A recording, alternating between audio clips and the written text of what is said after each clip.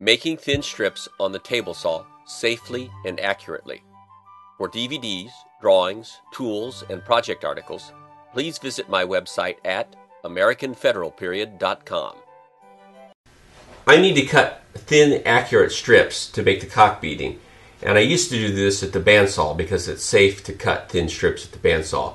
And there I would plane the edge of a board square, set up the fence to cut it slightly over the desired thickness, run it through, and then depending on what mood I was in, I'd use the thickness sander or the surface planer to bring it down to the precise thickness. The thickness sander was more predictable and had a 100% success rate, but it was quite a bit slower. The thickness planer needed a little bit of test cutting, and even when you pick straight grain stock, which you should pick for cock beading, I would get a piece that would shatter. And even if it didn't shatter, there would be snipe on the in-feed and out-feed ends of it. And we're working to pretty tight tolerances with these cock beading, so that would have to be thrown away. Now the table saw can rip very accurate, consistent strips, but it's really not safe to rip a thin strip between the fence and the blade because it has a tendency to want to kick out. And then, even if it doesn't kick out, when it's cut free, it has a tendency to want to fall into the blade a little bit and get marred, and it won't be as consistent in thickness as you would like, and we need that consistency. The ideal is to have the piece come off the off side of the blade so that when it falls, it can fall free, presents no kickback hazard, and is not marred in any way. But that requires you to reset the fence for every cut. And how do you do that with consistency and accuracy? You really couldn't measure that every time and get it with enough consistency. Even though you would come very close, it would have a fairly wide range of thicknesses. So this is not something that I've come up with. I've just adapted a tool in a way that I've not seen anybody else do. First, I have to get rid of the throat plate because mine has got a built-in splitter here and it won't allow the fence to come over like it should. We'll put it back, but we need to get it out of the way for now. And at the heart of it is this tool. It's called a Mighty Mag. It's a tool for machinists. It's a powerful magnet built into this base that has various holes drilled in it that you can bolt things to. I use it when I make tenons with a 10-inch jig. I bolt a dial indicator here so that I can get consistent, accurate tenons without any kind of test cutting. But in this case, I have bolted a thrust bearing to a bandsaw to it right here. Found that it fits perfectly on that stud there, and that will be the bearing point to come up against the block so that we get a consistent thickness strip. So I start by placing it here on the saw, and it is a very powerful magnet. And I've got a hollow ground planer blade installed in the saw here that gives a somewhat thin curve and a beautiful smooth finish to the cut, almost to the point I can't tell if it's been planed or sawn. And I'll take and tap that over till it touches one of the teeth. And I just want to barely have it touch it. And that's what I want right there. It's just barely coming in contact with the edge. Now I will lower the saw blade down into the base. And this is why we had to get rid of the throat plate, because I need to bring the fence over and have it contact that. And I've got a 1970s era Craftsman table saw that has a fence that's not the best. It's serviceable, but as long as I keep the rails waxed, it works really quite well. So now I've got that just barely touching the fence. I'll lock the fence down.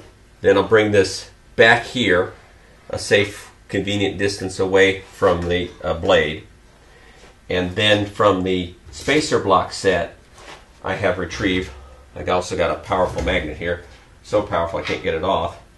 From the spacer box set, I've retrieved the 1/8 inch spacer, but it's hard to hold that down in there and work at the same time, so I got a rare earth magnet that'll allow me to hold it in there. And here I just take and lightly tap it till it touches it. And I just got just the slightest bit of contact there. Now I can take the magnet and the spacer block out of the way, and I will have a 1/8 inch thick strip. Now, when I bring whatever width block up to that, I'll put the throat plate back in, and we'll make a cut here. And I got to move it over a little farther so I can get it in. And we'll make a cut here. And the problem with the surface or the hollow ground planer blade is that it does need to be a little bit higher above the work than your typical carbide blade. So I'm going to have to set that up where a carbide blade would be good there, about 1/8. I need more like 5/16, even 3/8 of an inch to get it to cut at peak efficiency. And I've taken this block of wood and I've already sawn some.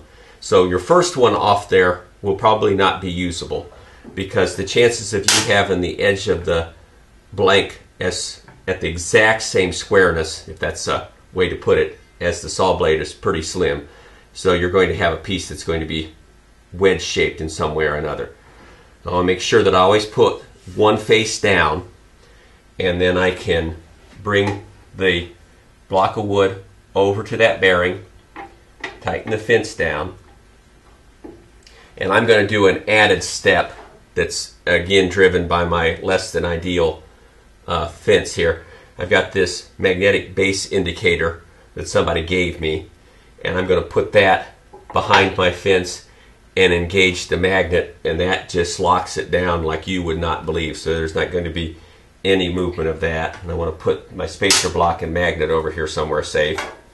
And now I can turn the dust collector on and put my face shield on and make the cut, and you'll see how the strip comes off very consistent in thickness and safely.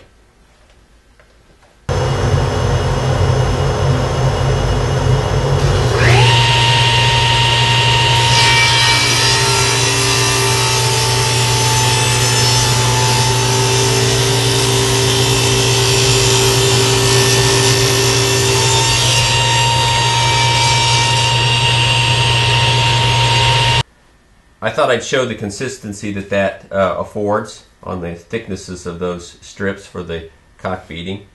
And there we've got, that's 3/1000 under the desired dimension. And this one is, ooh, that's 6/1000 under. Not quite as consistent as I hoped. And that one's 5/1000 under. And that one is 3/1000 under. So that's really, if you take their between 3 and 6/1000 under, so that's only a 3/1000 of an inch tolerance. And when you consider that newspaper is 3/1000 of an inch thick, that ain't too bad.